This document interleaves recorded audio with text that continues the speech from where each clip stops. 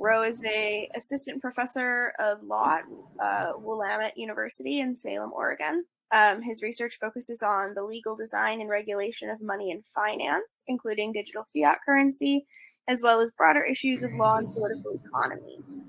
Rowan has been instrumental in drafting and popularizing key pieces of legislation in the United States surrounding monetary policy, such as the Stable Act and the more recent eCash Act.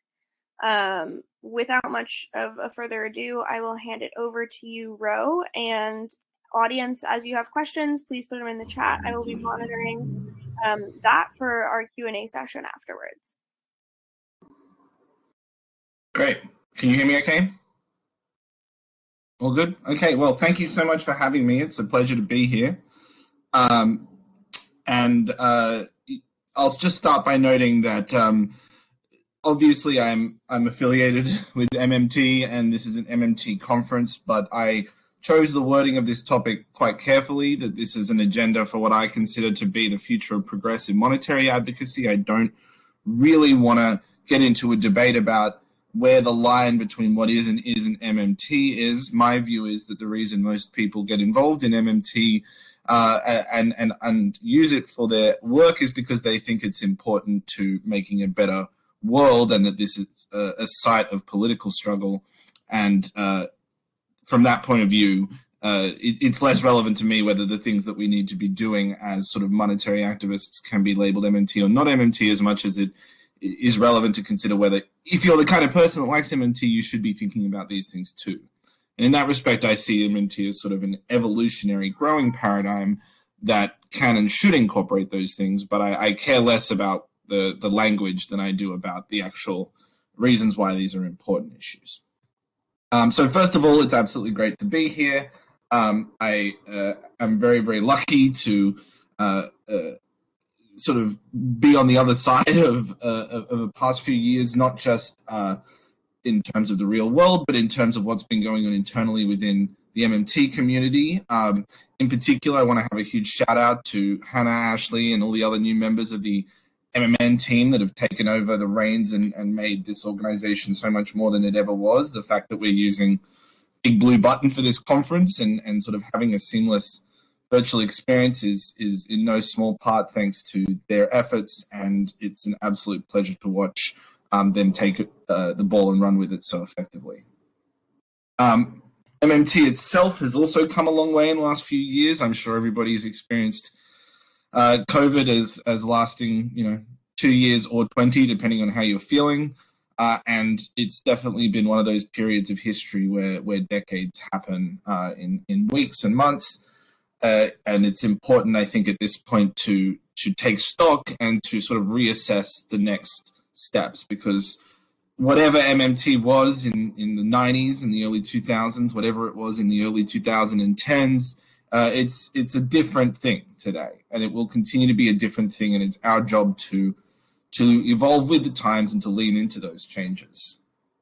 So what are some things that have changed? I mean, first of all, the prominence of the MMT paradigm, I think, has really taken off. There was a period where we were ignored. There was a period where it was a few fringe people on the blogosphere plus a few heterodox economists. There was a period where maybe some of the more insightful financial journalists were interested. And then over time, it has become a phenomenon where politicians, regular media representatives, and various groups, activist leaders now at least name familiar with MMT. I wouldn't say, you could pull an average person off the street, but I think you could probably pull an average second or third year economics student. You'd get something, and certainly the kind of people that read the Financial Times or The Economist and things like that are probably familiar with it sufficiently by now. And this is not only in the popular discourse, this is also in the sort of halls of power. And it's, I think, very important to note that this work didn't just happen naturally. It was the result of a sustained campaign by particular people, by particular groups, including many of you on this call and the groups that you're affiliated with. But this kind of stuff wasn't inevitable. It sometimes feels inevitable on the back end. But it wasn't. There were moments when individual relationships had to be forged, where particular tactical and diplomatic decisions had to be made, that if they were made differently, or if, every lead MMT person were hit by a bus all at once, we wouldn't be living in the world we are now. And while there are certainly a lot of problems to still be solved, I think if you look at the way that we responded macroeconomically to COVID and what we're doing now, and you compare that to what happened in 2010, 2011, it is such a different world. It is such a different kind of response, and it plays out in the living standard increases, and the fact that this response really didn't leave the very most vulnerable people behind the way the last one did, to see, I think, the impact that these efforts have made. And I don't want to sort of be too self-congratulatory to our movement, but I think it is important to take credit where it's due, and to sort of acknowledge that some of those long shot claims, some of those long shot beliefs that might have seemed sort of tin hat crazy a decade, 2 decades ago, have been validated in a very significant way.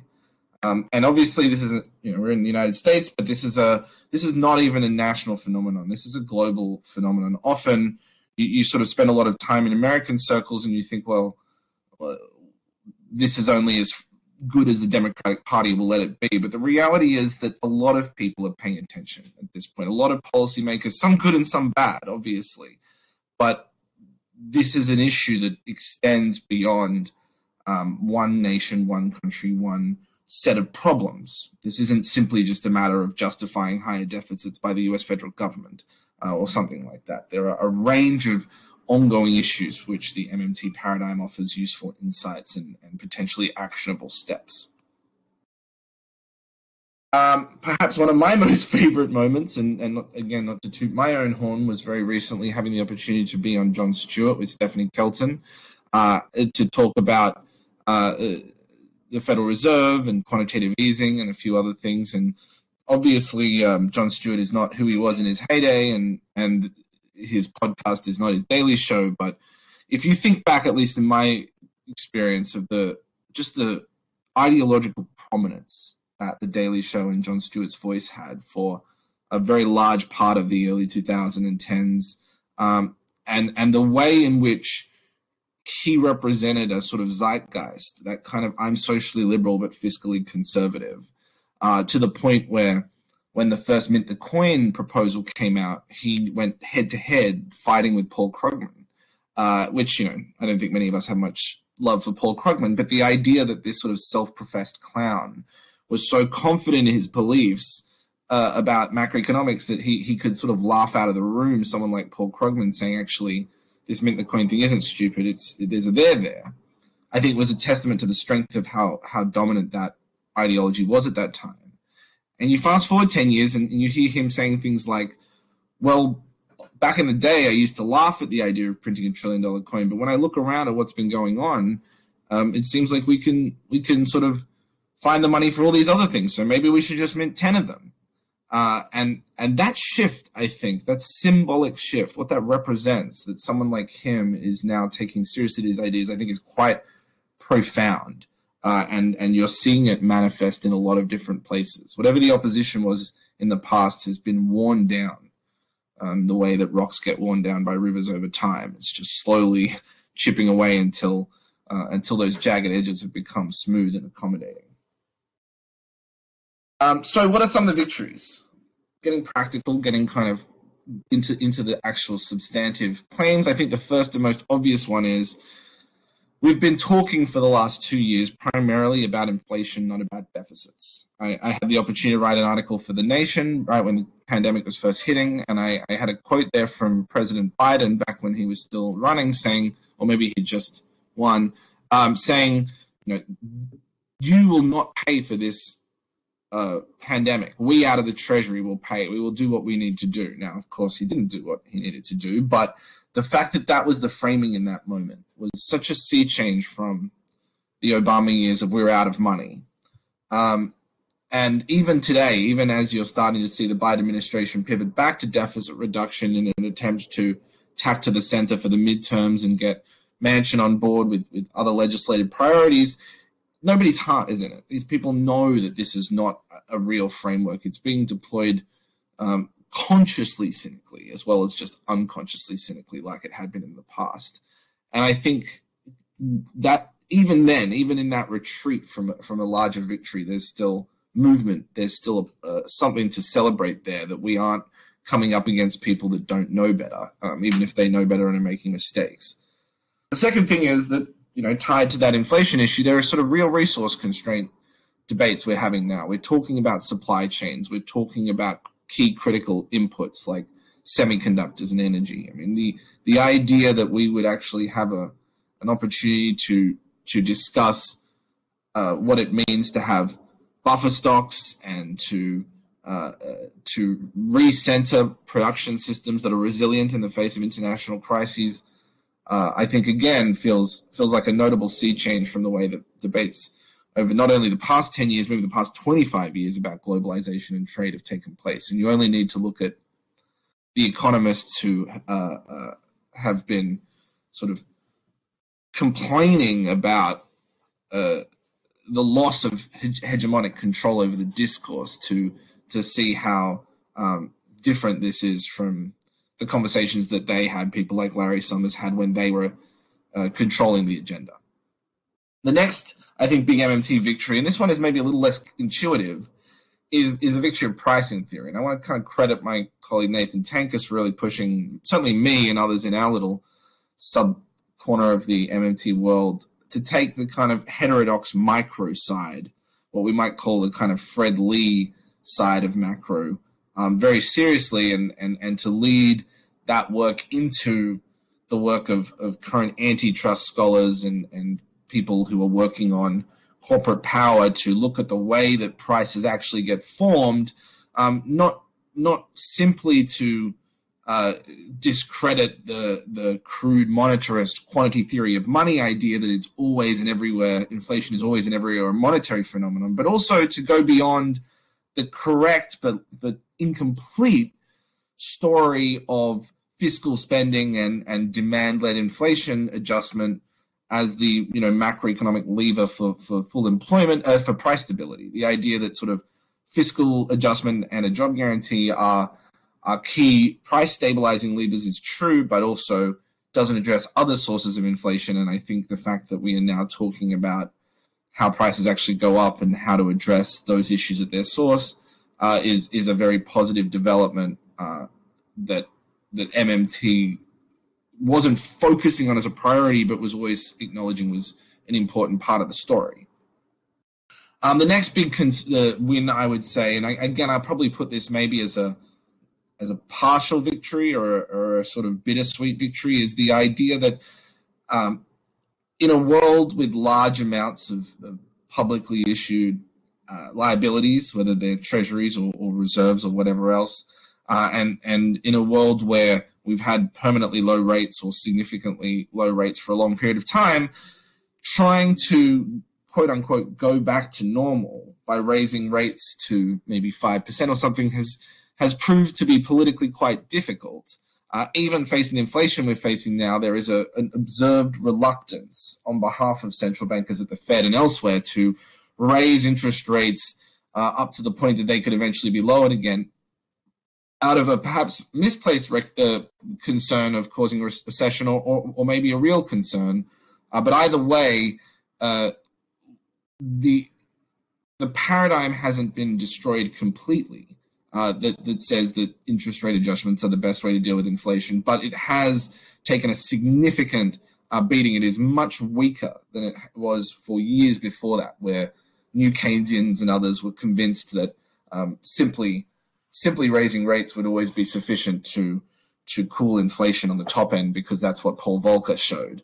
And now I think there's a recognition that that approach could be extremely harmful in ways that suggest we should be looking to other tools to manage inflation rather than jumping to rate increases. The next, I think, victory, and again, this one's maybe a little bit more obscure, is that if you look at the way that COVID was responded to, for better or worse, the Fed really lent into liquidity facilities, including some very novel ones, not necessarily very well used or set up, But for example, the municipal lending facility was the first time that the Fed actually provided direct support to state and local governments, if not in practice, in theory or on paper. But compared to the 2008-9 crisis, this time around, the Fed was very ready to pump liquidity into the financial system. And while there were obviously problematic distributional implications of doing that without doing other things at the same time, it, at least in my view, had a very Minskian flavor. That is to say, focus a lot on the liquidity you provide, focus on a kind of big discount window model of financial system support, and wherever possible, set prices and let quantities float rather than setting quantities and letting pricing float. And then lastly, and I don't think this is a uniquely MMT victory, but I think MMT gets to sort of feel happy about it too, is that I think the idea that banks don't simply lend out other people's money, that they're not pure intermediaries, but in fact create money in the act of making loans, has gone quite firmly from fringe heterodox views through to the mainstream. Obviously, beginning back with that Bank of England paper in 2014, but I think nowadays it's a dominant position in most serious policy discussions. I was at a conference only a few weeks ago with a bunch of law professors, law and finance professors, and they were saying how, this issue has gone from one where if you say, well, banks create money, a lot of orthodox people couldn't really understand what you're saying, to a point where that's almost presumptively expected to be one of the first sort of sentences that you say when describing how banking works. And I think that has a lot of positive benefits. We haven't actually seen it manifest in policy debates around inflation and demand yet. That idea that a bank loan, just like public spending, can be a source of excess demand.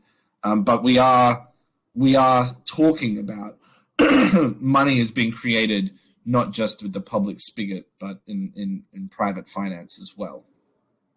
So I think these are some of the victories that we can be proud of and sort of take, even while acknowledging that there's still a huge amount to be done, and in many respects we may be further behind than we were when we started in the broader sense. So what are some of the setbacks? What are some of the reasons we should also kind of be cautious and sober about the state of the union? Well, I think the first and biggest setback is that the job guarantee debate has been basically put on ice. There was a point where this was discussed quite significantly in the 2020 primary. There was a point where this was a major focus of a lot of Democratic Party discussions, and the Biden administration, the Biden team, made very clear that it was not their interest at all, both in the primary and since. It hasn't come up. It's been off the table of the agenda, and I don't frankly see any indication that that's going to change as long as this particular person is in the White House. So that's, I think, a really unfortunate moment, especially given that COVID would have been an excellent moment to reassess what it means to produce and to be involved with the economy. There have been conversations about the Great Quit and the increased labor market disruptions we're experiencing now, where people are finally realizing they have a bit of bargaining power. But I think perhaps in part because of COVID early on, the idea that we were paying people or we wanted people to not go out to work was very hard to square psychologically with the idea that really what we should be doing is paying people to have a job, but to be at home, or to be temporarily not working, but to still do a lot of that support services through the framework of jobs and restructuring the economy, rather than sort of having mass layoffs and then hope everyone will re-enter the same job market that they left on the other side. I think another huge setback has been that MMT became popular, or became popularly relevant, and as a result, certain other economists, people who were not MMTers but like to have influence over how people understand the public discussion, used their platforms to misrepresent the MMT position, and it was a lot harder for us to clarify that position on the other side of that misrepresentation, in part because the caricature that was drawn was an easier one to understand. And so, being quite specific, there was this sort of representation that came out. I think it was really Josh Barrow at the New York Magazine first, and then it was Mason and Jaydev and others, this idea that really MMT is just learner's steering wheel. It's simply don't use monetary policy at all, and adjust everything with fiscal spending, so you can simply take the new Keynesian consensus that says do everything with monetary policy and leave fiscal policy and flip it on its head. It's really just the inverse mirror of the mainstream consensus. And I think this was a inaccurate and woefully impoverished vision of what we were actually proposing, but it was very easy for the mainstream and the media class to wrap their head around. It was sort of the lowest common denominator of new thinking that they had to do to wrap their heads around some version of MMT. And so in the way that sort of Jonathan Swift said that falsehood flies and the truth comes limping after it, or I forget the other rule, but that it takes an order of magnitude more effort to dispel bullshit than it does to create it. Once people started understanding MMT as simply fiscal adjustments, then it was very easy to say, well, politically, it's very hard to adjust taxes in live time, so this is a dead end. And that was sort of the end of the story. Or to say, well, look, MMT says when there's inflation, you have to raise taxes. There's been inflation, and nobody's proposing raising taxes. MMT must be dishonest or not really serious about its own policy prescriptions. When, of course, the MMT position was always you raise taxes when it's appropriate and that it's one tool for addressing demand, but not always the most important one.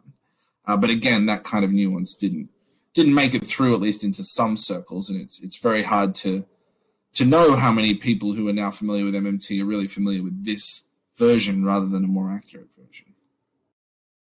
And lastly, I think it's a victim of its own success in the sense that now everybody's paying attention to it, and to say, wow, isn't it amazing that we had a huge stimulus package that in part was possible because we didn't spend all this time talking about how to pay for it. The chairman of the House Budget Committee, John Yarmouth, has explicitly credited MMT and Stephanie Kelton for the courage to push for a huge bill. Bernie Sanders, who was leading the fight in the Senate from the Budget Committee, obviously had Stephanie as his lead advisor or senior economic advisor, and the fact that, again, he started with a $6 trillion bill that was not quote-unquote paid for was a victory for MMT. But as a result, when the powers that be sort of did that thing but didn't do the other things, that is to say, didn't start planning for inflationary risks at the same time, didn't incorporate other forms of demand management policy at the same time, when it didn't do those other things, the effect was that MMT got blamed for the negative outcome. Well, we tried your thing and now we have inflation. And that has been a difficult framing to respond to, because again, it sounds like what we are trying to say is, well, we want credit for all the good things and none of the bad things. Doesn't that sound convenient? In reality, of course, this is the nature of a game where you propose ideas and then other people get to take the parts of it they like and the parts they don't, they get to leave behind. So I think that is a useful cause for reflection for us in terms of how we package different parts of the same framework as indissoluble or non-negotiable.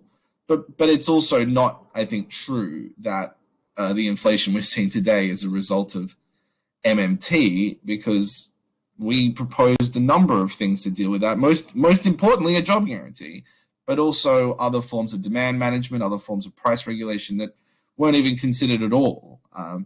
So I think at best you could say that they started following parts of MMT and then didn't follow others, and the failure is the failure of doing something half right and then assuming that it's going to create half of the right result. But of course, you build half a car and you try to get in it and go down the highway, you shouldn't be surprised if you crash very quickly. The other thing I think it's very important for us to acknowledge is that we aren't kind of in our parents' MMT universe anymore. We are in a different world than we were in 1995, in 2006, certainly in 2010. And as a result, we need to reassess where our priorities are. Not to sort of pretend that gravity doesn't exist or something on the other side of social events, but to acknowledge that all political economy, all intellectual movements are embedded in real world dynamics. They are responsive to and influencing of the broader social context that they're embedded in. And when that context changes, those movements should change. You know, we spend, I think, a bit of time in our little, again, corner of the MMT universe criticizing some of our fellow leftists for assuming that all of the answers to the 2022 economy can be found in 19th century Marx texts, as if Marx himself wasn't acutely aware of the evolving state of things and would probably have an entirely different set of thoughts today if he was around. So what is different today? What are some of the reasons why we need to sort of go back to the drawing board and reassess some of the aspects of our political playbook that we have built in response to prior generational epochs? First of all, I think we're in a post-Trump world. I mean, we know that any appeals to bipartisanship are not simply a sort of standard left-right world. There is a genuine proto-fascist movement around the world, and we have to be really careful not to validate that in any way. That includes playing games that sound intelligent but are actually long-term harmful, like a lesser of two evils game where just because you hate the centrist powers that be, you find yourself jumping into bed with far-right political figures simply because they're, you know, heterodox or anti-establishment. But also substantively looking at questions like, you know, whether or not there really is a strong political constituency that cares about deficits. Seeing Trump say we can always print the money and running large deficits and no one caring, I think, woke up a lot of people on the other side that we used to believing that that fiscal conservatism line was actually a real line. I think maybe Ezra Klein was the most famous example of that, saying, I can't believe, you know, I took Paul Ryan's deficit hawk shtick seriously. And the rest of us said, yeah, what did you think you were doing?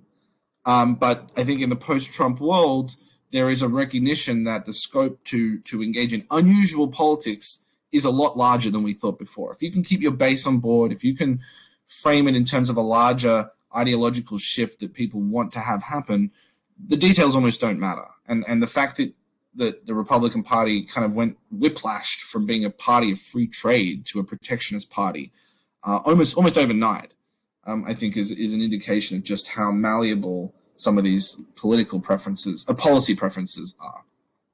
The second thing is COVID, obviously. I mean, this is our World War II moment in the sense that we had single largest disruption to the production system, single largest globally unifying event that completely changed our politics. I think probably 9/11 was the most recent analog before the global financial crises, but in many respects this is sort of a combination of 9/11 and the global financial crises in the sense that it has a clear geopolitical dimension that 2008 didn't have, or at least it resembled.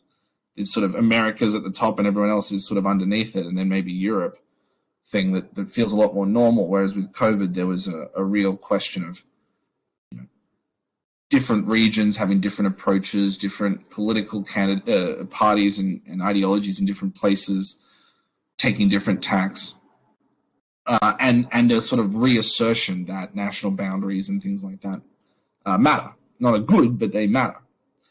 And then similarly, I think there was a period when COVID first hit where we thought maybe the inflation isn't going to happen. Maybe this huge disruption to the production system for some reason isn't going to cause a huge problem. And then eventually it did come. And we are now dealing with a problem that we didn't have for generations, which is overly heated, not necessarily in demand terms, but in pricing terms, and a genuine supply chain issue, a genuine production chain disruption, where we're dealing with shortages in very key goods that are going to require a concerted response to deal with. Then, of course, there's the world of crypto, and this is a sort of world that I spend a lot of time in, slowly going insane. But the crypto world, I think, back in maybe 2010 was a sort of quaint idea or interesting marginal fringe thing that you could sort of say, wow, look at that, and then go back to doing what you're doing. Today, I think it's very clearly here to stay and unavoidable. You can't get into the primary election debate. You can't get into the national discourse about the future of money and payments and banking without the crypto question rearing its head. There are new kingmakers coming out of the crypto industry. There is this fusing of Silicon Valley and Wall Street that whatever industry comes out the other side is going to have some of the most dangerous features of both of those current industries. And you have a catalyzing effect on public discourse in the same way as Trump catalyzed a left that didn't exist or was relatively nascent at that point in opposition. Crypto has catalyzed a public debate around the future of digital money that might not have happened if the powers that be had been able to get away with a kind of if it ain't broke, don't fix it framework. I like to joke to some of our friends that I'm not an accelerationist normally, but accelerationism has come to us over and over in the last few years. And I think between Trump and COVID and crypto, they're great examples where the heightening of the contradiction also reveals a pathway to a different politics that was previously obscured.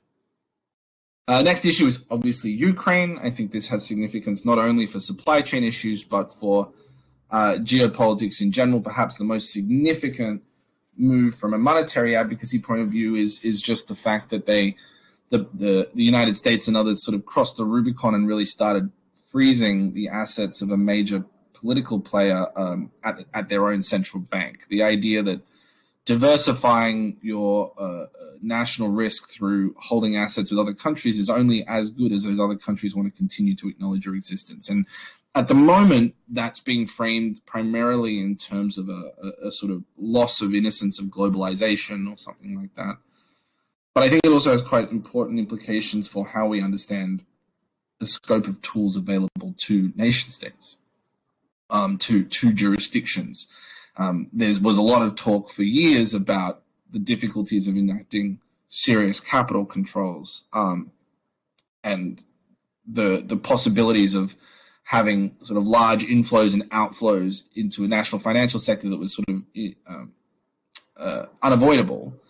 And at that point, the only counterexamples were countries like China and South Korea that might not have been considered very analogous to a country like the United States. But nowadays, I think it's clear that there will be a lot more boundary policing of capital flows between countries. And that has important implications for the range of tools we consider available locally.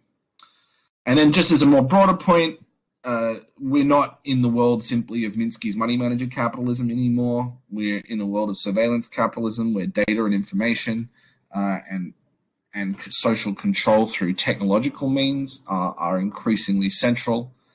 And of course, a world where the climate bomb is ticking and ticking and getting worse and worse. And you only need to look at the absolutely horrific heat wave going on across India and Pakistan right now to see the kind of dangers we're going to be experiencing more and more if you have 1 billion people who simply cannot stay in a place because it's becoming uninhabitable. That's going to create the kind of geopolitical pressures that lead to a very different kind of politics than we've experienced up until now.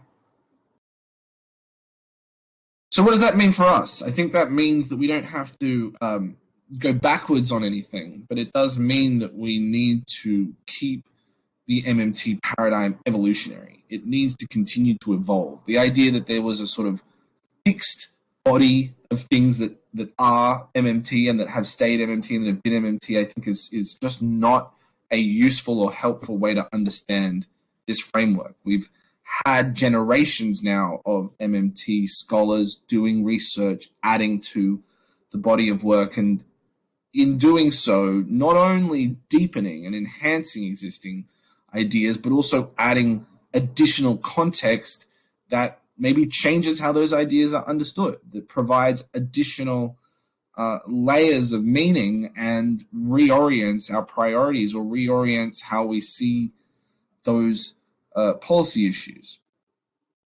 Before I get into the specifics of that, I just want to sort of have a shout out. We have recently set up a new 501c4, an action committee that does legislative work. And in part, this is a reflection of the fact that most of our little world are lawyers, but also because as sort of John Kenneth Galbraith once said about Milton Friedman, one day you might be unlucky enough to actually have an opportunity to get your ideas put into practice. And it's easy enough to talk about policy changes that should happen, but when the time comes to actually make it happen, you need to get extremely granular and deal with all sorts of little tendrils and filaments and capillaries that may not have been obviously important when you were just conceptualizing it, but at the point of implementation become maybe the entire ball game. So not to say that the details are the only parts that matter, but when you want to actually get over the finish line, you need to at some point start actually making the policy that you want to see exist. And that leads us into a world of lawmaking, of law writing, and of working directly with elected officials. My own experience with this started with a bill back at the beginning of COVID, which was a bill to provide emergency cash relief. It was not a UBI, but it was about as close to universal emergency cash relief, I think, would make sense from an MMT point of view. We used the symbolic framing of minting the coin to bypass the discussion about public debt and how to pay for it and borrowing from our grandchildren. And we also spent a lot of time thinking about things that a lot of, I think, MMT discourse hasn't spent much time thinking about, which is the actual operational mechanics of distribution. MMT likes to talk about how we take operations seriously, and it's great that we do, but often that usually means the operations of settlement, of central bank clearing, not the operations of how you actually get a $2,000 check or $2,000 worth of digital money to 350 million people without missing anybody.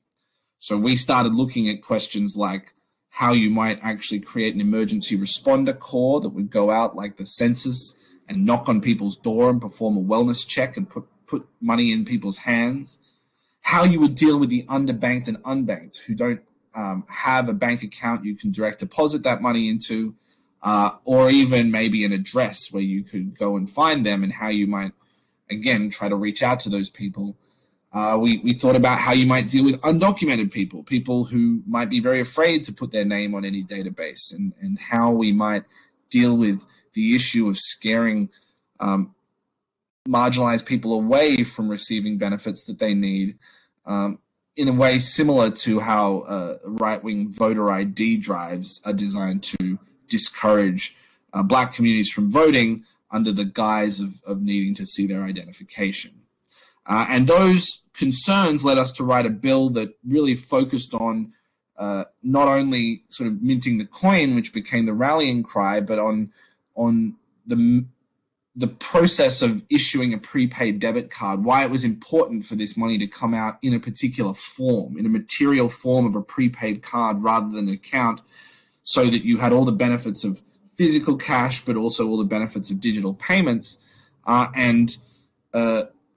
That bill ended up being co-sponsored by, I think, about 20 members of Congress, including most of the members of the Squad, and Pramila Jayapal, the co-chair of the Congressional Progressive Caucus. And if you think about it, how maybe even 10 years ago, the idea of getting anyone in Congress to say anything vaguely MMT-like, let alone we're going to print $1 trillion coin, was completely anathema. The fact that we got some of the leading progressive lights is, I think, a pretty big coup.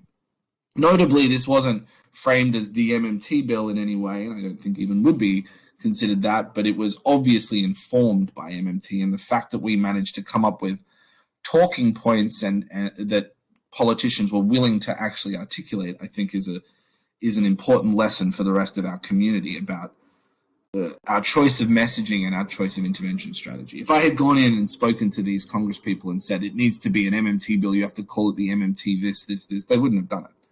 But we did it this way, and in doing so, not only did we have a pretty big impact on the debate, it was only days after this was announced that Vice President Harris released her own similar proposal, and so did Senator Sanders. At that point, we were the only ones calling for $2,000, and after that, they both started calling for $2,000. But also, it allows us to get in the room with these elected officials who really should be on our side and are on our side. They just normally don't know how to do it, and to start building those relationships for other efforts. So from there, we also ended up working on a bill on public banking. And again, this is not, I think, a top MMT priority, because a lot of the MMT framework, I think, is based around emphasizing that there are things we should be doing with spending rather than lending. And that, when you have the power of the purse, you don't need to create a bank to do the same job. But of course, state and local governments don't have the power of their own purse. And in those contexts, using institutions like public banks can be very important. And of course, there is a very large progressive movement, including many MMT adjacent allies, who do care about public banking. So how can MMT inform that debate? How can we shape that debate in a way that's consistent with our larger priorities and remove some of the most harmful or misconceived components? Well, part of what we chose to do was to have a federal bill, federal law, that did not establish federal public banks, but it enabled state and local banks to set up their own, state and local governments to set up their own banks. That provided public support, federal funding, Federal Reserve System access, but was really aimed at providing a unifying federal focal point for public banking advocacy at the local level. And we, through that process, made a lot of connections with the public banking community. I think we sort of showed people in that community that MMT is not hostile to them, even if we don't agree with everything they do. And in doing so, made public banking a kind of MMT, part of the larger MMT vision. Others like Bill Mitchell have written for years in favor of public banking. Randy Ray and Jan Kregel had talked in the past about a network of community banks. So I don't think it was not in the literature, but again, there were reasons why politically it made sense to lean into that legislation at that moment. Then on the crypto side, myself and colleagues like Raul Carrillo were working on the question of how to have an intervention into this emerging crypto ecosystem that, again, was consistent with MMT principles. And one of the aspects that we looked at was how particularly stable coins, not private currencies like Bitcoin and Ethereum, which have got other problems, but really stable coins that are denominated in a public unit of account and that promise or give the impression that they're promising at par convertibility were really a form of shadow banking. And we talked a lot about shadow banking in the early 2010s after the global financial crisis, and there was a lot of Minsky, and there was a lot of Ray, and there was a lot of others, including people that I would consider fellow travelers of MMT, like Daniela Gabor, writing about shadow money, and people like Perry Merling writing about shadow banking, Zoltan Pozar and Paul McCulley and others. So that literature, that understanding that one of the big problems of 2008 was we had actors doing the bank thing without the bank license, and in doing so, creating forms of money that were not as safe as public money. That was a issue that the crypto ecosystem was replicating in live time. And while it's hard to shut down a private currency like Bitcoin entirely, it's a lot less hard to shut down stablecoins. And as the crypto ecosystem learned very quickly, liquidity, particularly liquidity denominated in the public unit of account, is extremely important to the entire ecosystem. If you don't have that ability to go in and out of crypto, then it's basically a siloed island. But if you do have that ability, then it can build on top of the existing financial system while pretending that it's outside of it. So we put this bill out there, and it broke a lot of crypto people's brains. We got in a lot of heat for it, and at that time, we were some of the only people making those claims in the end of 2020. Since then, the president's working group on stablecoins, led by the Treasury Secretary, released a large report where they came down in the same position that we did. This is now the administration's default position, that stablecoins should be regulated like banks and have deposit insurance. And as a result of that, we also forced a kind of MMT paradigm about why public money is uniquely safe relative to private money into the debate around crypto on our terms. And again, this isn't because I think that the hope for the future lies with crypto, but if we are not paying attention, if we don't have an opinion, if we don't have something to add to the most important monetary political debates of our time, then I think it's very hard for us to call ourselves modern monetary theorists. We can say we were modern monetary theorists circa 1995 and haven't updated our thinking, but that isn't very helpful to people who are looking to us for guidance and leadership on how to address the problems of the world today.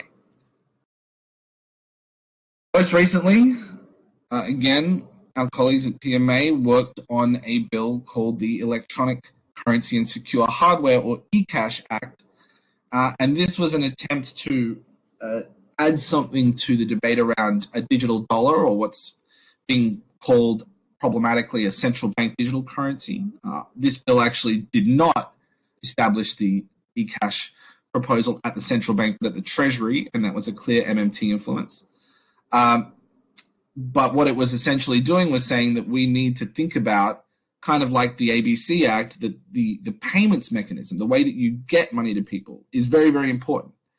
Having a guaranteed job for everybody, having decent pay, having decent benefits, having public goods for housing and things, in a world where every transaction is surveilled and censorable, is still a dystopian nightmare, in my opinion. That is to say, it isn't good enough for us to say, well, let's just make sure everyone can earn money and then we'll have made a just monetary system. We need to actually make sure the way that they hold and use that money isn't a net negative as well. And so what we were looking at was debates around giving everybody a bank account at the Fed, giving everyone a postal banking account, giving everyone a public banking account, and saying this is all well and good, but if we don't keep something that looks like cash, where you can hold it in your pocket, where it doesn't keep a record of transactions, where you can be anonymous and maybe send it to political dissidents or people in the gray economy or undocumented people without worrying that your money is tracking you and sending your data to central command or to the secret police, then we're building a panopticon. If we don't have that, we're building a totalitarian monetary regime. In countries where they barely use cash anymore, your choices are to not use money at all or to use surveilled money. And again, this is the kind of issue that, in my opinion, MMT cannot ignore. And it is no coincidence that we had Brett Scott at the first MMT conference in Kansas City all those years ago, because Brett was talking all the way back then about the war on cash and about the need to protect cash as a form of monetary technology. And this is an attempt to sort of build on that form of monetary politics and bring it into the digital world and say we need a digital equivalent of cash. And again, this was a bill that ended up getting proposed by Congressman Stephen Lynch, who's the chair of the FinTech Task Force. He's no leftist by any means. He's a moderate. And it has got a huge amount of press in circles that previously might have had absolutely no interest in anything MMT related. But while this isn't a bill for a job guarantee or for reforming the budget, it is a bill to use the Treasury's power to create money to inject it directly into circulation. And in that respect is sort of dripping with MMT, even if it doesn't say its name on its tongue. And then lastly, with the caveat that I mentioned earlier that there's very little chance that this is going to get picked up by the administration, we had the opportunity to work with Congresswoman Ayanna Pressley and other members of the squad to develop a job guarantee resolution that was not a full bill, because as it turns out, writing a whole bill to establish a new jobs program that would be the centerpiece of a revitalized economy is the kind of task that you need dozens and dozens of stakeholders working around the clock to deal with all the nuances, workplace labor laws, union issues, regional variation issues, all of those kinds of things. So this was not a full bill, but it was a resolution, and that resolution, I think, articulated the most comprehensively progressive vision of a job guarantee that any legislation, at least in the United States, has considered since the 70s. And there's more work to be done on that front, but the fact that we even had, again, leading progressive Congress people willing to stand up and say this is something I want to put my name behind was a big win. Obviously, in the 2016-2020 primaries, Senator Sanders had job guarantee as part of his platform, but no comprehensive bill ever emerged out of that. So this is still the most progressive version of a job guarantee legislation that has come out of Congress. Others, including Cory Booker and Roy Canna, put their sort of watered down job guarantee in name versions out there. But I think this still remains the most comprehensive vision, and one that is influenced very significantly by MMT concepts. Outside of the federal level, we also have local and state elected officials working on calls to have federal revenue sharing, federal transfers, to provide federal support for complementary currencies, and to start situating other institutions like universities as sites of potential local monetary activism. This work happens in ways that aren't necessarily always legislative, but are building a kind of model politics that can then be adopted in different states and localities when we have new allies. So lastly, what's next? There's a couple of things. I think first of all, we need to lean in to getting granular on the regulatory side. Remember, we are the operations people, and that includes legal operations. That means developing theories for price regulation, working with antitrust activists and scholars like Sandeep Vaheesan and Lena Khan and Sanjukta Paul and others to deal with the private corporate power side of the macroeconomic investment story and of the price stability story. There's no point spending all this time worrying about fiscal stabilizers only to let corporate price gouging cause so much inflation that the average person can't tell the difference between a good and bad inflationary environment. It means taking industrial policy seriously. The Green New Deal and how we balance real resource allocation and public versus private goods provisioning is a very important question. Then, of course, from my point of view and for others in our side of the MMT world, the idea of having a universal basic wage for a job guarantee is an extremely useful political tool for keeping the focus on the lowest common denominator, making sure that we're lifting the floor of the labor market. But again, if we want to be actually useful and relevant to real politics, there is no world in which we pass a job guarantee that doesn't have the support of labor, not necessarily every organized labor person, but of the labor movement. And the labor movement is not going to support something they think does not help preserve their hard-won labor gains across other parts of the labor system beyond the minimum wage level. And so rather than necessarily having to incorporate that into the job guarantee, we can think of adding on top of it a layer that provides wage premiums, provides additional income beyond that minimum wage for particular purposes. If we want more nurses, we can say that the base wage for the job guarantee is $20, but if you want to be a nurse and have a nurse's license, we'll pay you an additional $6 an hour. So for nurses, there's a base job guarantee of $26, which is the $20 base wage plus the $6 premium. And this is a way to link the MMT focus on full employment with workforce development, with skills and credentials and experiential training. And again, that goes into industrial policy. And I was looking for the quote and I couldn't find it, but there's a quote from Minsky where he says, look, the first thing we need to do is make sure we have, quote, tight full employment. But the next step is we need to upgrade the workforce.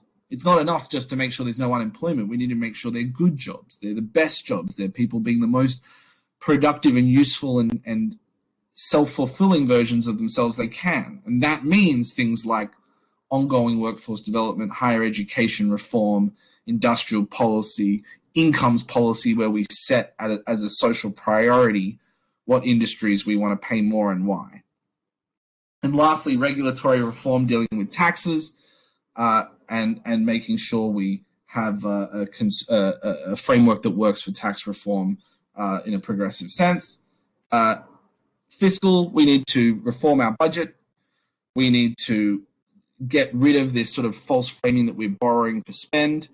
We need to, as Stephanie Kelton has argued, reform the CBO so that we're actually analyzing inflationary risk, not repayment or interest rate risk.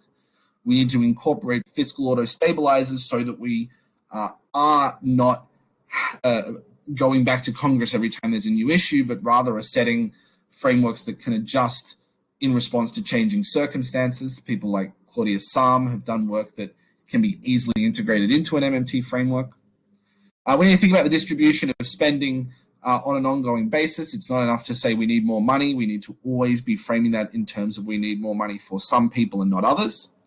And lastly, we need to take seriously what it means to restructure the economy around decommodified services. I think people are obviously aware of movements around, again, free higher education, Medicare for all, housing for all, and their relationship to a job guarantee. But one example I want to provide that people don't spend too much time thinking about is that of intellectual property. And I wrote a small little chapter years ago, but I hope we can sort of spend more time talking about it in the upcoming years, which is that if a job guarantee worker makes a piece of art or writes an academic article or does an ethnographic history or writes a newspaper article, who owns the intellectual property? Is it private? Is it theirs? Is it the company they work for? Is it the non-profit they work for? Is it the government? What license is that under? Can we remix it without paying a fee? Does the public get to consume that for free, or do they pay once per stream for the music? These are the kinds of questions that are not answered simply by saying we'll give someone a job. How is the job relating to the output? Who has a claim on the output in what way? Those are the kinds of questions we need to start asking if we want to deepen the MMT framework's relevance to the next generation of policy. Then monetary policy.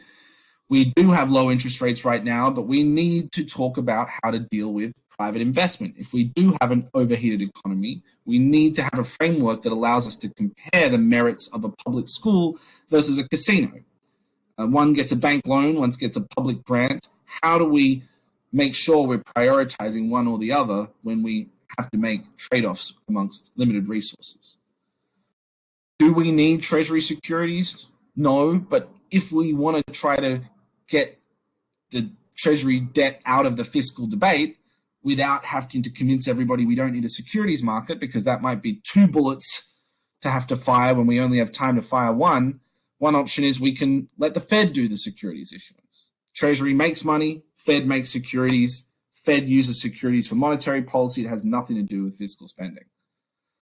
We can have a more Minskian focus on the discount window. Every private financial instrument can be liquidated at a price. What we need to do is work out those prices. We can have a monetary policy focused around the financial stability of the financial system in the context of tech. And then lastly, we can have a conversation about international coordination through this new realm of swap lines that we've built, not only between countries, but also within a country at a federalist sense. We can have state and local governments enjoy monetary pluralism, being able to potentially issue their own currencies that get support from the federal government, just like a university within a state could issue its own currency. Digital, we really need to lean into this. This is the way to capture the public imagination about money. We need to talk about universal access to public accounts. The fact that the banking system is quasi-private or a franchise public good does not mean that it's good enough. We need to think about the privacy and anonymity political impacts of the money that we use. We need to think about the root and branch infrastructure of banking. It's not enough to say the Fed is going to give everyone a bank account if the Fed doesn't have a single branch teller that can take someone's queries when they've got a problem. We need to deal with the risks of the private money perimeter, and we need to think about a broader framework for data minimization and privacy. Thank you very much. Awesome. Thank you so much for your presentation. I know I learned a lot. I hope everyone else did as well. The chat has been absolutely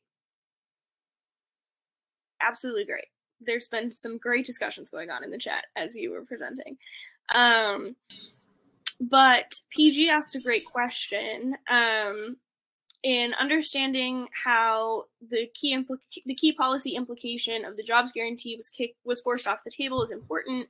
In your opinion, what happened behind the scenes in the battle over the Green New Deal brand, and what impact did the universal basic income onslaught have? Yeah, good question. I don't think that the basic income onslaught had much of an effect. I don't think it was really a basic income versus job guarantee, because the people that were opposing a job guarantee were not people proposing a basic income, or at least the ones opposing it with power. The power was coming from the Biden wing, and I think it was simply a matter of moderate versus progressive. The way that the Dems in 2009 framed their intervention then, and there's a speech from Obama to the Small Business Administration. It was like a not very significant speech in general, but I thought it was really telling, where he said, when we came into this crisis, we were guided by a simple idea. That idea was that governments can't create jobs, but they can create the conditions that allow the private sector to create jobs. They can't invest themselves, but they can create the conditions through tax breaks that allow small businesses to invest. And that was such a pure distillation of the neoliberal idea that, well, we can't do it. We can only let the private sector do it. We can make the private sector, feel good about itself, and maybe it'll save us, but we can't save ourselves. And President Biden was there for 8 years of that. He was standing there. He was part of that regime. A lot of the people that went into his admin were the people in that admin. And I think nothing about the last 8 years convinced them that they were wrong about that. Nothing about the last 8 years convinced them that that was not a political winner for them. The public was not yearning for socialism or something. And so when the job guarantee got framed, not framed poorly, but like in those debates, when it was something that Bernie said, hey, we should do this, Biden sees that and goes, oh, that's the public ownership of the economy thing. That's the European answer. I think the other part, if we're going to be more sort of brutal about it, if there was a resistance group, I think it was the unions. I think if Biden went to the senior union leadership and said, what do you think about this? And people like Bill Spriggs at the AFL-CIO said, we don't care about it that much. Or people like Josh Bivens at EPI said, we don't really like it that much. Or even people like Mike Conzel and Josh Mason at Roosevelt, literally FDR's think tank, when he made the job guarantee the centerpiece of his economic Bill of Rights, they said, no, we don't really like it. Then Biden looks around and goes, okay, nobody's going to be pressuring me to do this if I don't want to. And when you had Hickenlooper on one side saying, no, absolutely not, and Bernie Sanders saying absolutely yes, then it's pretty obvious which side Biden's going to fall on, because he sees himself as reaching the moderates in his party. Absolutely.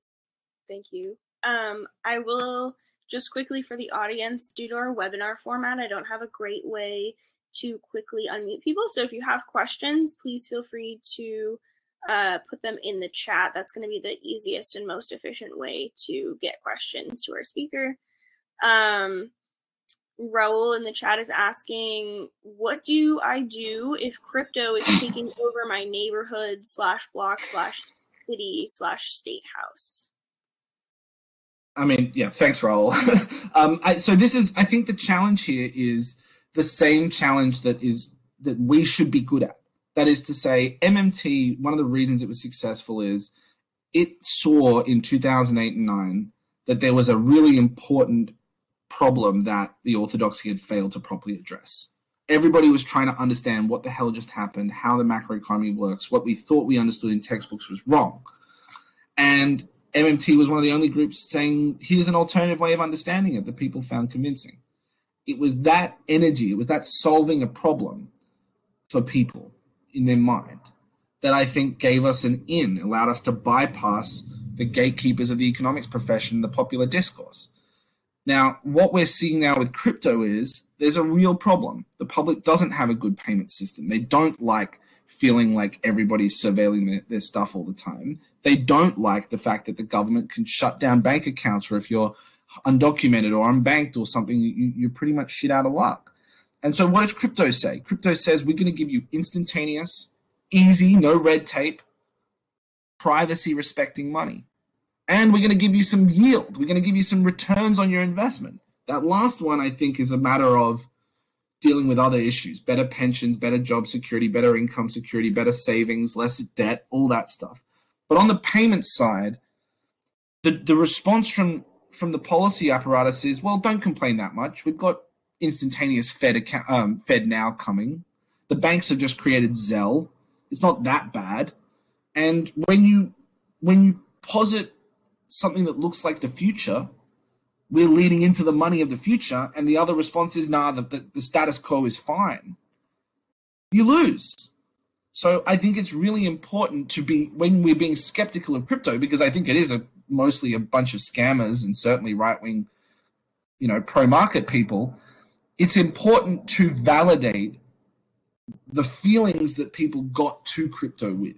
Not crypto itself, but to say, I get why you're attracted to this. There's a better way.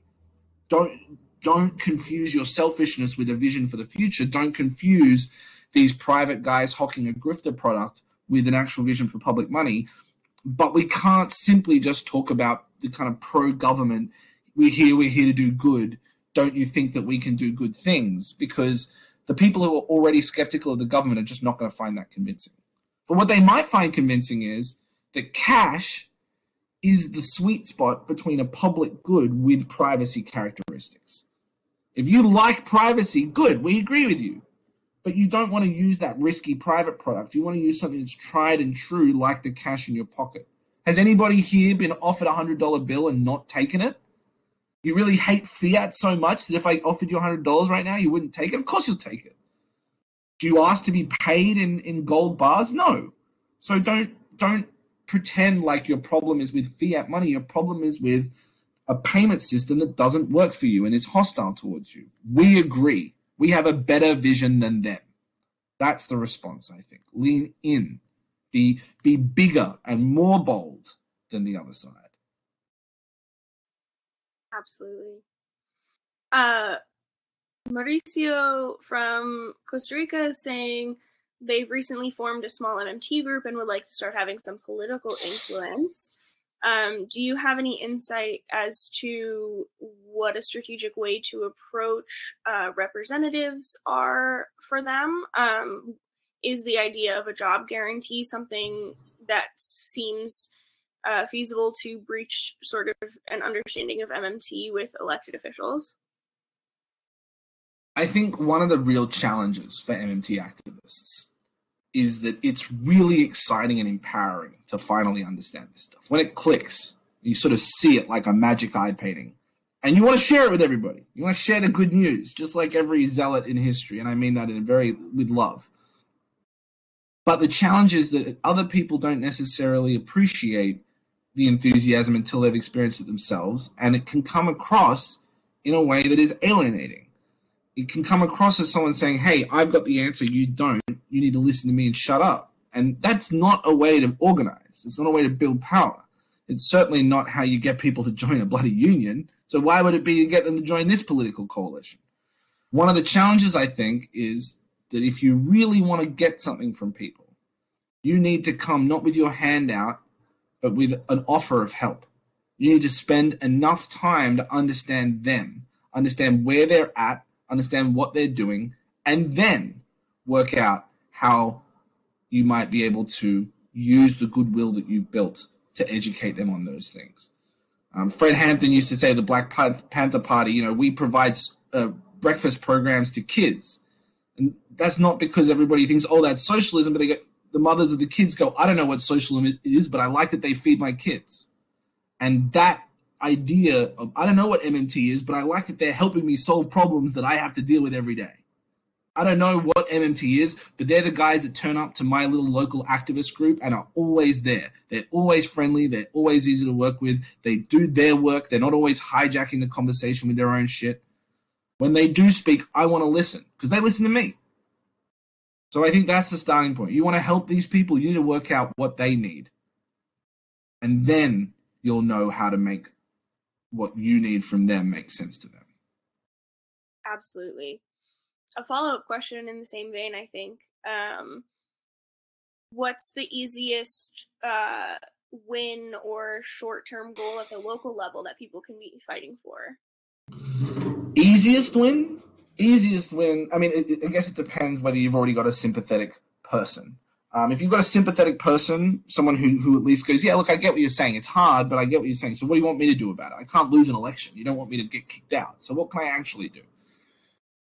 One easy win is that idea if you go to localbailoutforthemany.org, it was a letter that we put together that had over 100 local elected officials. And it was basically saying that in the middle of COVID, we need federal support because we don't have the money power. They do, we don't. It wasn't requiring anything out of the state and local budget. It wasn't requiring you to even attack the other side. It was simply saying, we can't fix this problem with the tools that we have that you uniquely have. And I would put, if possible, if I was running every bill out of a state legislature, I would put at the beginning of every spending bill, every single one, a preamble that says, recognizing that the state government does not have the money power and is not in the best position to provide these essential public services, but recognizing that the federal government is not doing its job, comma, this house does blah, blah, blah. Does that change anything substantively? No, but what it is just a constantly annoying refrain that sticks in people's heads. Makes really clear every single debate we're having in a city government about how to find a little bit of money for this pothole or that pothole is because we've failed to provide a federal transportation framework. Every single time there's a school board fighting over how much money goes to the music department versus the sports department, it's because the federal government has failed to invest in K-12 education. And if we can make that point to everybody, if we can tell them you're hacking at the branches and that's fine, but there is a root. And if we are not hacking at the root, we are not going to win.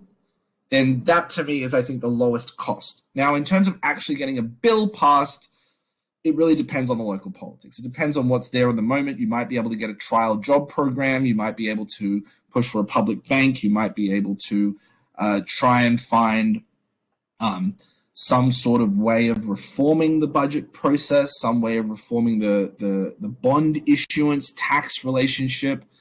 Maybe you're in a state that has a balanced budget amendment. You need to get rid of that and try to explain how. There's all sorts of things you can do, but I would say the cheapest, easiest one is just to constantly be pointing out we're in the wrong route.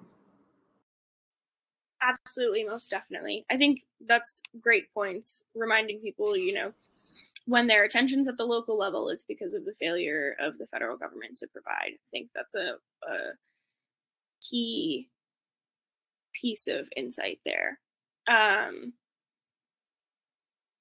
Sorry, just also trying to catch up with the chat and see what's going on.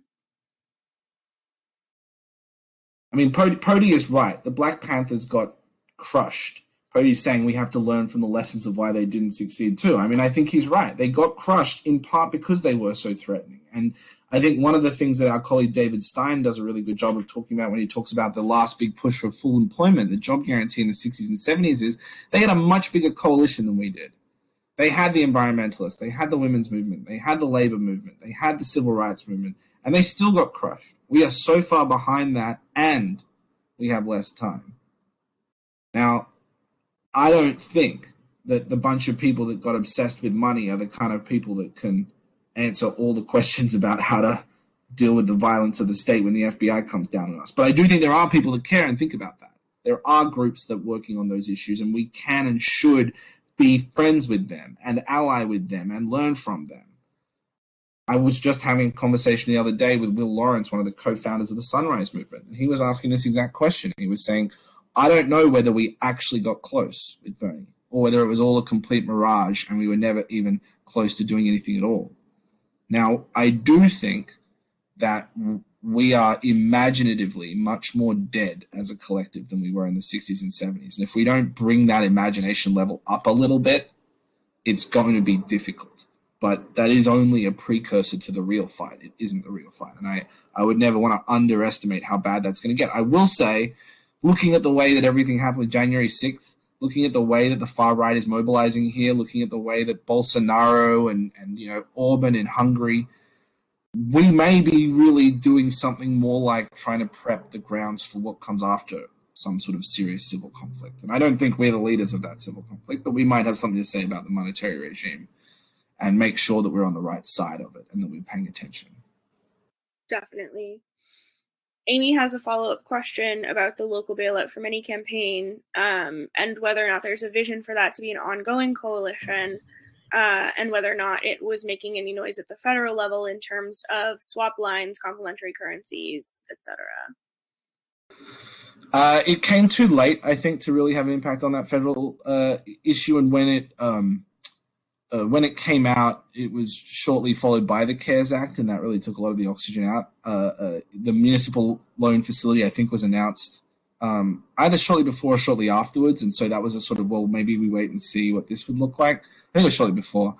But no, I wouldn't say this is a sort of one to emulate. It was just the first time that we had an opportunity to do this. And it started because there were 4 or 5 members of the Chicago City Council, aldermen, who were part of Democratic Socialists of America that were supportive. And we had to, again, do the same kind of education work that we did with the federal legislators, with the squad. And it's not that was the one action that solved everything, but that group and that 100 campaigners could be mobilized in the future, or are at least a proof of concept that we can do this, that this is what it could look like. Now, I don't think we're there yet. I think it's going to take a lot more work, but that is a blueprint for how you might frame it, how you might talk about it at the local level, I think is important. Definitely. And, speaking of the local level, Raul's mentioning lots of people are working with unions. Can you briefly talk about sort of the fissure in labor support for the jobs guarantee, for example, Sarah Nelson, and, direct job creation? Yeah, great question. I mean, so I come from Australia, where we, in theory, have a Labour Party, and I lived in the UK where there's a Labour Party, and a lot of my early research before I sort of got into law and MMT world was on union structures and incomes policies as a macroeconomic price stabilization tool. And one of the challenges is that in a lot of European contexts, particularly ones where they have what's called tripartite negotiation structures, where big business, big labor, and government sit around a table and work out, prices and wages and overtime and those kinds of things collectively, is that the unions consider full employment really their responsibility. This is in part why people like Matt Bruning don't like the job guarantee, because when they look at the Nordics say, well, we'll have unemployment insurance and we'll have union-level job protections. The idea that a right to a job is something that comes from the state to you and doesn't go through the organized labor movement is seen as a threat to the organized labor movement. It takes away one of the biggest things they have to offer, their membership, which is we're protecting your jobs. Now, to their credit, the concern is they know not to trust the state. That's why there is a labor movement. And unless you have some actual political coalition to ensure that this thing doesn't become workfare or become a race to the bottom or hollow out other wages, we have a really serious credibility problem with the labor movement. I think this is a really important thing for MMTs to think about when we have debates, for example, about a single basic fixed wage for a job guarantee or a tiered wage structure. Is it more nuanced and messy to do a tiered wage structure? Yes. Are there benefits to focusing on the universal base wage as a political organizing framework? Absolutely. Are we going to ever convince all the unions who fought tooth and nail for $18 instead of $15 that a $15 job guarantee is helping them rather than going to undermine their efforts? No. So we need to think about what that looks like. Luckily, there are some labor leaders who see the potential here, see its significance to a Green New Deal, see its significance to the strength of the labor movement, going back to this being a major demand of organized labor in the 40s and 70s, this being a huge part of the ILO's framework, this being part of the Universal Declaration of Human Rights, etc. And Sarah Nelson from the Flight Attendants Union, CWA, is definitely one of the leading lights on this, probably the strongest, and is in the process now of trying to run for the AFL-CIO president position. I don't know if she's announced, but exploratory committees exist. And I think that kind of debate is happening within the labor movement. There was a point in 2017 where Trumpka was supporting Trump or being very pro-Trumpist. And so in part, it's that the labor movement has its own demons to excise right now. But in part, it's also that we need to take seriously meeting them where they are if we want to have them as allies. And again, to go back to the Pody point, there's just such a powerful enemy on the other side that if we think we're going to get anything done without the unions, we're dreaming. Definitely. Dr. Hammond in the chat is mentioning that we have the same problem with M4A, Medicare for All, in the United States. Yeah, I mean, I think, again, this is not our fight alone. There are a lot of people that have been spending years working on Medicare for All, and part of our job is to meet that movement and add enough value to them that they want to take us seriously on some of the big things. But yeah, I think, not to be defeatist, but being appropriately humble about what we actually have solutions for with this movement versus when we're just sort of, our job is to turn up and be one voice in the protest. And if we see things come up that are in our realm to deal with them and help. But the challenge of how to bring healthcare to a country that's still fine with killing their people is a very difficult political challenge that I don't think can be reduced to a question of monetary design. Definitely. Thank you so much for your time. It looks like we've gotten through all of the audience questions. We do still have a couple of minutes left if anyone else has some last minute questions or anything that they want to chime in with before we wrap up. I will just give people a moment to stick that in the chat.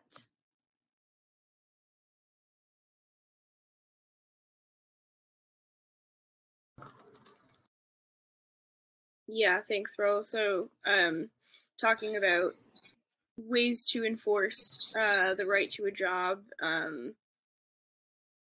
as, stratified by the amount of power that they have to actually do that. Constitutional property rights, Labor Department mandates, and unionization and bargaining power. And I think that that's in line with everything you were saying earlier. Yeah, I think part of the challenge with leading with legislation, having that job guarantee resolution was very important because now there's at least something we can point to. But the average person needs to actually understand how this is going to affect them materially tomorrow. In the same way as a union has a lot of abstract benefits, but what they might experience in the first situation is, you just saved us with this one issue in my workplace. They helped me when I was getting fired or when they were not going to give us a raise for this year or something. And so looking out right now and seeing the wave of strikes, the wave of unionization efforts, these are the places where there is a fire being lit around labor. Right? That is the place that we need to try to go to where something new is being done. We want Sarah Nelson to win. If you're in a labor union or whatever, you want her to be our president of the AFL-CIO. You want people like Christian Smalls in the Amazon warehouse to know that what they're doing is fantastic, but also when they get asked about that other thing, they want to say we should have jobs for everybody. The best way to make Amazon useless is to not need to work there. To defeat Amazon is to not need to work there to survive. And we can make that point to him, but we're not going to do it by coming to a rally for the first time, pulling him aside and saying, have you heard of MMT? That's not going to be the way. So what is the way? I don't have a good answer to that, but that's what we should be all thinking about. Definitely. I think the emphasis on building relationships and building coalitions is so important, especially given, increasing fragmentation and polarization both within and between the left. So much appreciated. I will say just one last point on that. I'm spending a lot of time talking about meeting people where they are, but I don't want to give the impression that we shouldn't have principles. I don't want to give the impression that we shouldn't be very clear about what our red lines are and what we are and aren't willing to compromise on. There are ways to not have to win every single fight with a potential ally that don't require you to indulge and validate lies or mistakes. And that is also, I think, an important part of those kinds of fights is we need to be willing to say this is not an issue we're going to resolve today. And it's more important to focus on the thing we can resolve. And I'm not going to be, standing up and validating the thing you said that's wrong, but I'm also going to bite my tongue for this particular moment. And just thinking about how you can maintain integrity while working with coalitions that are messy. And that doesn't mean getting into debate with fascists, just to be clear, but it does mean recognizing that not everybody is going to agree with everything you think, and that we need to have a coalition big enough to accommodate some of that dissonance. Most definitely. Well, Ro, thank you for your time today. I really appreciate it. This has been super helpful. And thank you to our audience and everyone who showed up today. We love seeing you guys come out to these events. If you haven't already, make sure that you are registered for next Friday evening's event, which is Tamara Knopper's keynote on abolition and MMT. That is sure to be just as insightful, if and otherwise, yeah, thank you guys so much. We will see you next week. Thank you so much. Take it easy.